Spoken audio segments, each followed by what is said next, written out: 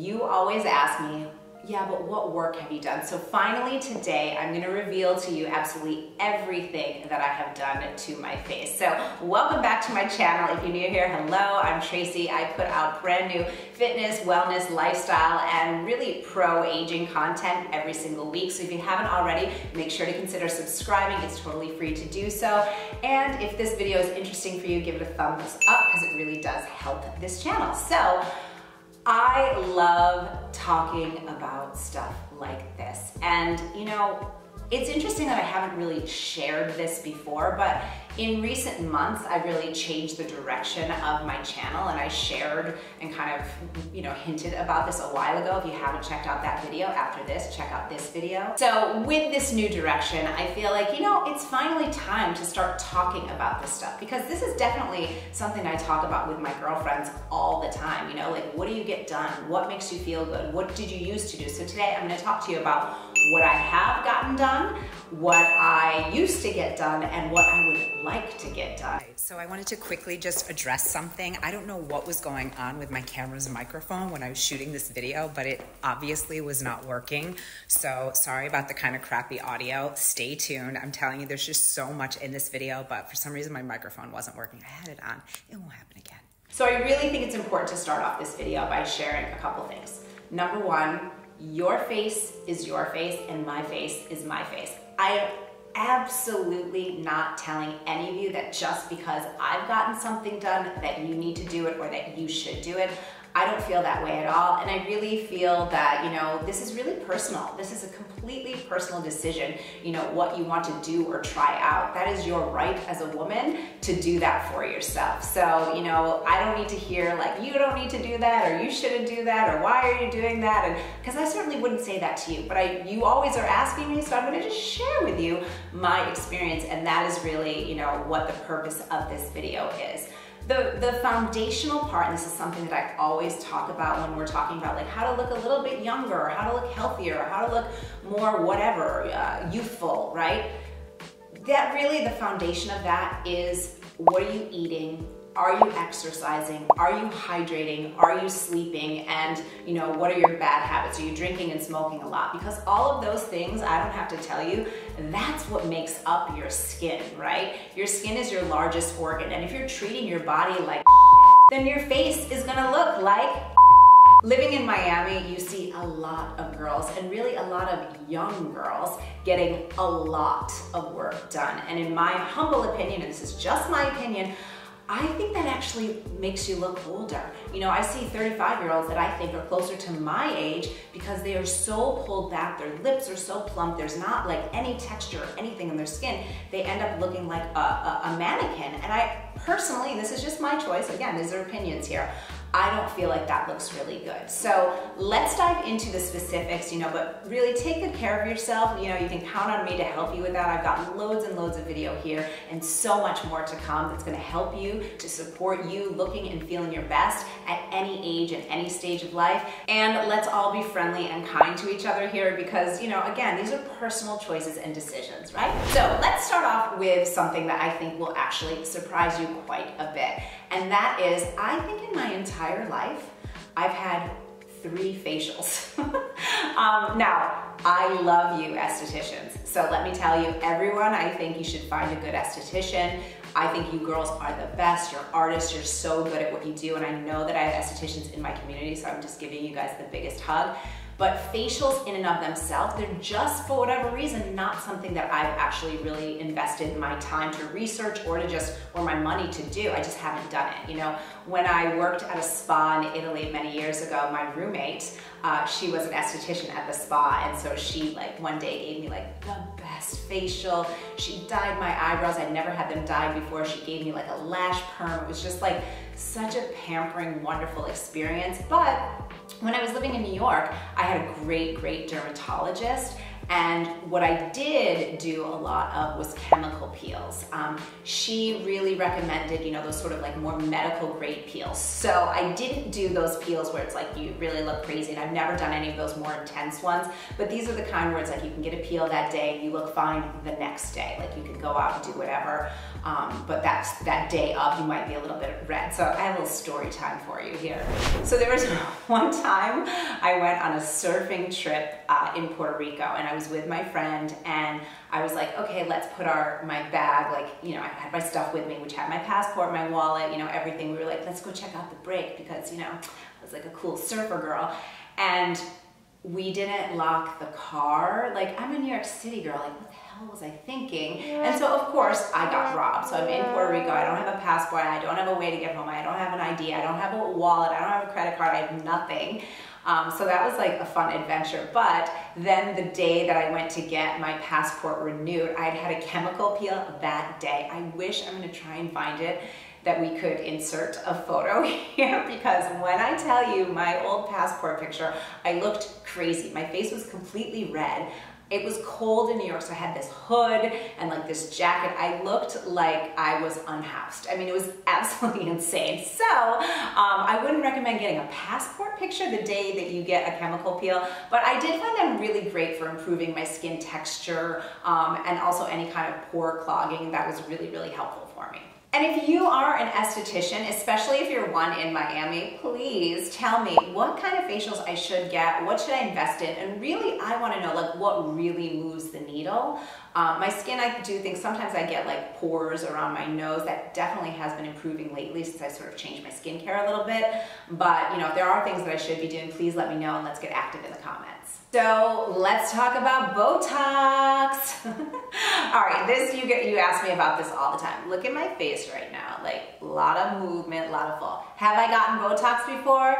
Absolutely. I love Botox. I think it's fantastic. So I started getting Botox when I was about 30 years old because I had a very, very strong 11 that I had even when I was in high school. I had one little frown line that drove me bananas, and I knew at that age, this is just gonna keep getting worse and people are gonna think I'm mean. So I was probably the first of any of my friends to get Botox, and I found such a good dermatologist. I'm gonna actually shout her out. So if you're in New York City, Dr. Sapna Westley, I love this woman, like big heart to Dr. Westley. She was my dermatologist, so she's an actual dermatologist, but she also is fantastic with Botox. And so I started going to her, and I just really, one of my Pilates clients recommended her. She's relatively around my age, and I just love her. She's just wonderful. And so I started going for Botox. So where have I gotten Botox? Well, at this point, I feel like where haven't I? But here is the deal. Like I said, these girls walking around Miami that like literally the only thing that moves is their eyes. I just feel like you're a little overtoxed and it doesn't look good. So I am hugely, and any advice that I would tell you, and again, take it for what it's worth, is find someone that's gonna give you a natural look, right? You know, stuff happens with Botox, so you want to just say, listen, do less, because you can always go and get a touch-up. So I get Botox here, I get it in my forehead, I get it around my crow's feet. Let's talk about, oh, and I've gotten it in my neck. The neck is amazing, okay? Because why? I have taught Pilates for 25 years. You're constantly bringing your chin down. So the platysmal muscle here, its only job is to pull down your chin, and that's what's gonna give you a double chin look. But also women that tend to be a little bit more slender, what happens is we get kind of cording and banding, and I was getting that, so I didn't like that. So basically they just put a little Botox in here. I think it's great. It's like whatever's gonna avoid me having to get like plastic surgery when I'm older, I am here for it. So let's talk about some horror stories of Botox. Now, I went to Dr. Westley forever when I lived in New York. She was my girl. But then when I moved to Miami, I kissed many a frog here in Miami, and it was not good. You know, I went to one person that was just, she did my neck once so strong that I couldn't even curl up to do Pilates. Like I was like, you paralyze me. So don't overdo it. I think it's really important, and I like having some movement, you know. I don't want to frown though. That's one thing where I'm like, kill it, just kill it. Like I do not want to be able to do this.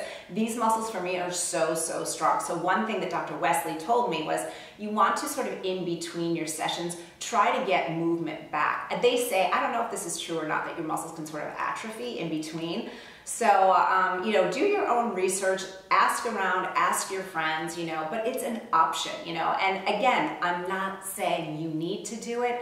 This is what I have done. I probably get Botox like 3 times a year or so. There is a kind of Botox. I mean, Botox is the brand name, but there's Botox, I think there's D-Sport is the other one. And then there's something new that supposedly lasts for 6 months, but there's something in it. Again, this is not my area of expertise, but there's something in it that supposedly kind of gives you like glowing skin. And I tried that the last time I went to my doctor, and I really, really did enjoy it. And I did feel like, you know, it did last about like a month to 2 months longer than Botox. And I really liked it. So again, you know, I'm due for Botox, so let's go get some Botox. Let's go get some Botox. Look at this forehead. That's some movement going on in there. So I am fortunate enough that my spa that I get my Botox is walkable. So I'm gonna walk in town and inject my face with you.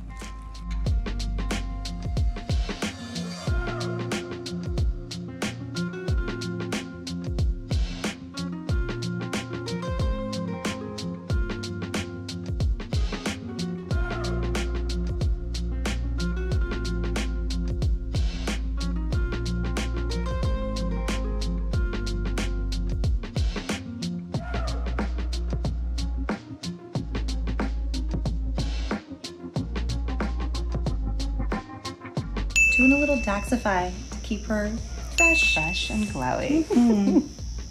We have some peptides in here, so we get more anti-aging properties. So that's what makes it like glowy. I loved this when we tried it last time. Yeah, but it's been shown also that using neurotoxins stimulates not just a little collagen from the injury, but a little elastin. I really love that. Yeah. I really liked this though. This was like, and it lasts a little longer. Yeah, it does. Yeah. But I also loved like about a couple weeks in. Yeah. Like, see, I was like, damn, my skin is like glowy, right. You know? So that's the peptides. I also think what's nice is that most other neurotoxins work on a bell curve.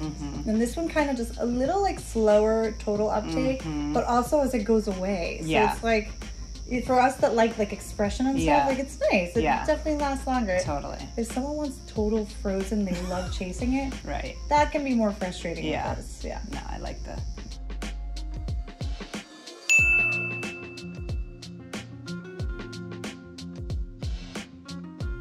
You can see it, right? Yeah. So this is great to get your neck to lift up. Make sure you'd rather start light than too strong, because you know that happened to me once. Oh, really? Not with you. You couldn't wash your head? I couldn't do Pilates. So lips. Let's talk about lips. I get accused constantly of having fake lips.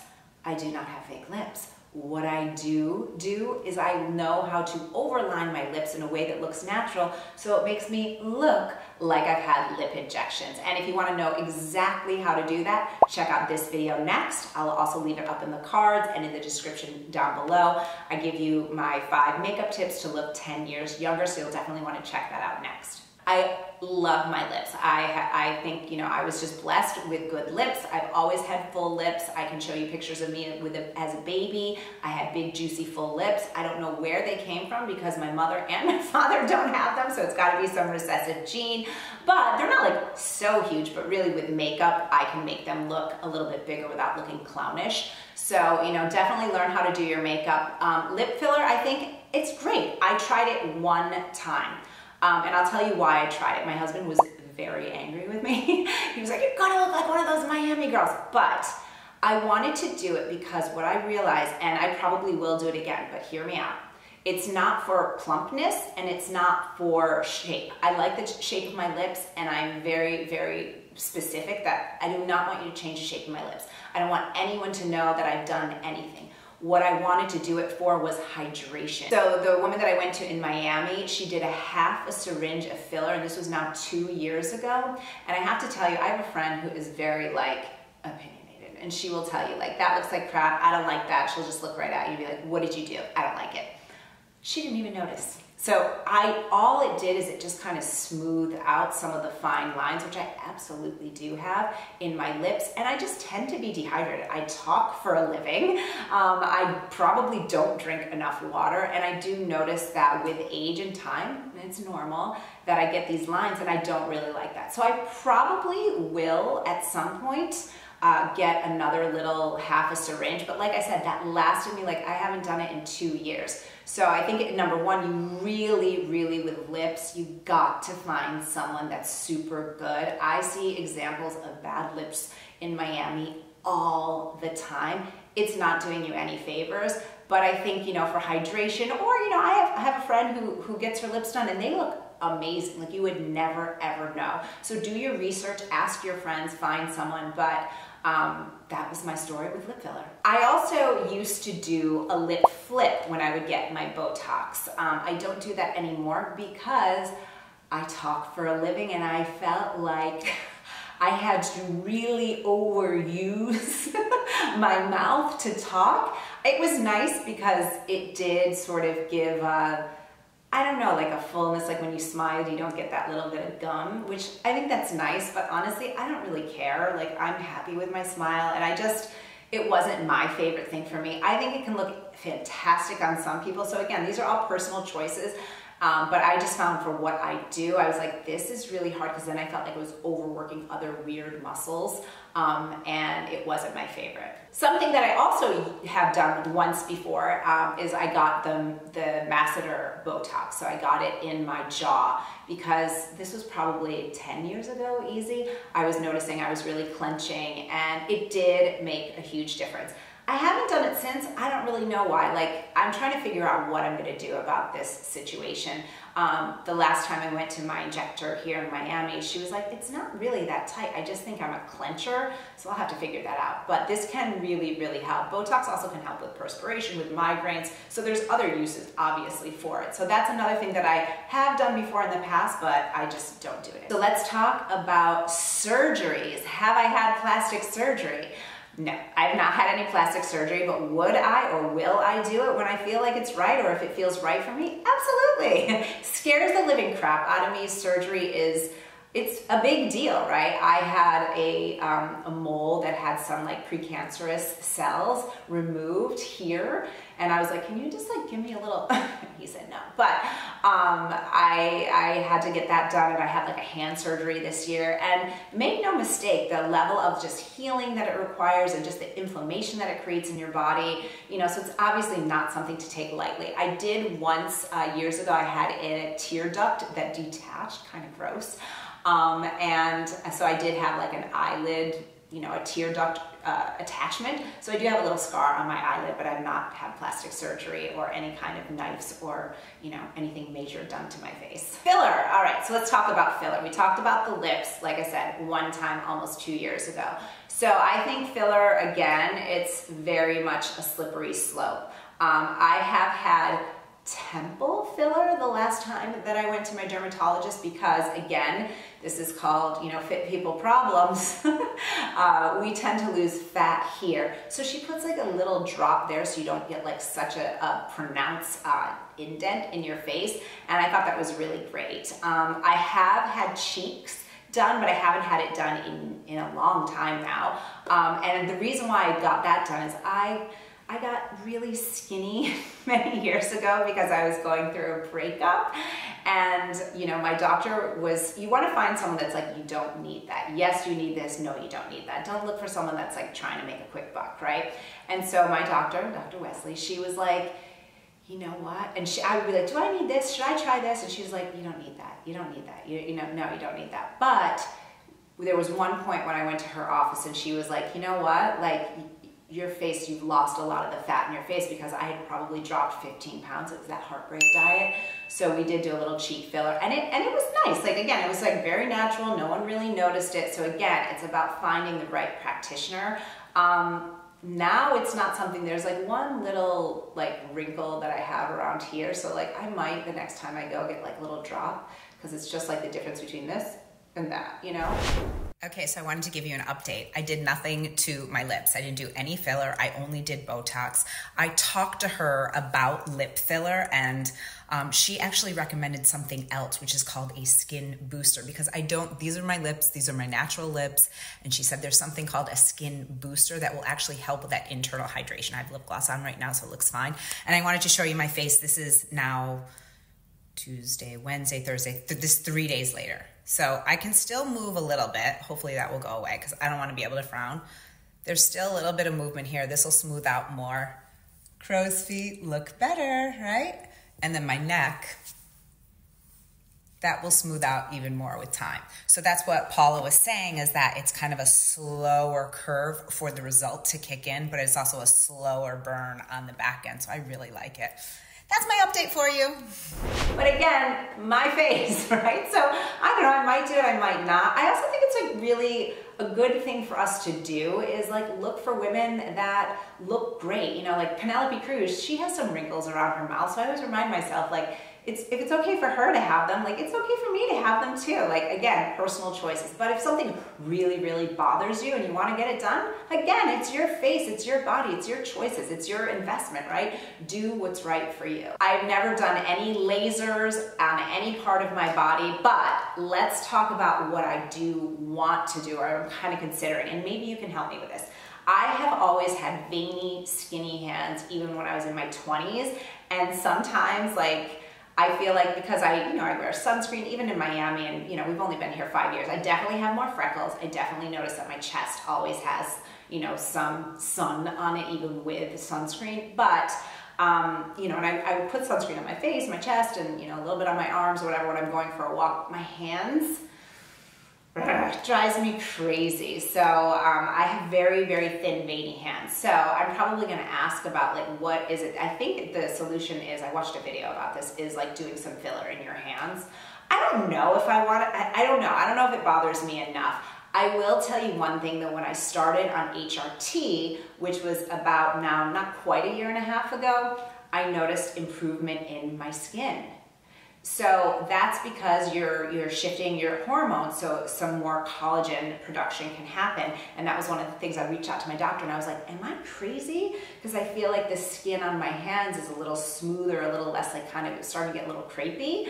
And I have noticed that that has improved a little bit. I have a crazy scar because I had that hand surgery, but I just have veiny hands, and it's honestly, it's a bit of an age thing, but it's also just a genetic thing because I had veiny hands even when I was in my 20s. So, I think filler is the solution for that. So that is something that I would do.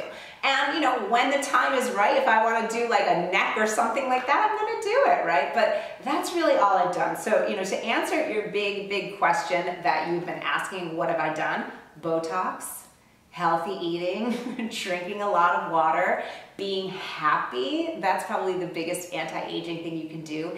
Eating healthy food, moving my body, right? And just loving myself, right? That's what I want for you. That's what I want for me. And I think that one of the most beautiful things about YouTube is that we are creating this community of loving each other, loving ourselves, really just deciding what kind of life we want, what kind of body we want, what kind of face even that we want, right? And that really just starts as a personal choice. So, that's it. You've been asking me this forever. Like I said, crappy skin, crappy habits, all the Botox in the world, it's not gonna make a difference if you don't take care of yourself. You've got to have a good foundation.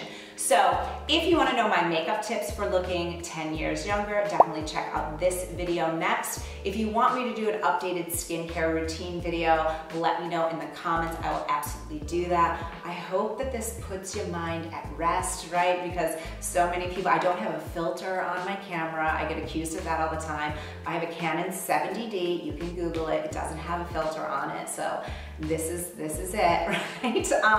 All of you are so kind and so sweet, but of course there's, the occasional troll out there. So this is me, you know, hate is gonna hate, but all of you are lovers and I just appreciate you so much. Thank you for sharing this conversation with me. So I hope that you found this helpful and informative. And of course, if you have any other questions, definitely leave them down in the comments below. You know, you interacting with me, it really helps the algorithm. Give this video a big thumbs up. And like I said, please do consider subscribing if you haven't already done so. It's totally free to do so. And I would love to welcome you into our community next. All right, see you next time.